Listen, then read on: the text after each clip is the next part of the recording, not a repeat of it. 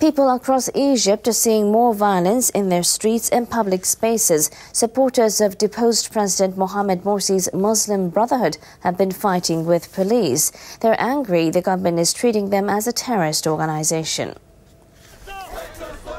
Brotherhood supporters staged protest rallies across the country after Friday prayers. 3 people were killed in fights with police. Officers detained more than 260. Students demonstrated at Al-Azhar University in Cairo. Police fired tear gas at them. Protesters fought back with stones. Analysts say supporters of the Muslim Brotherhood will likely step up their protests as the government cracked down harder.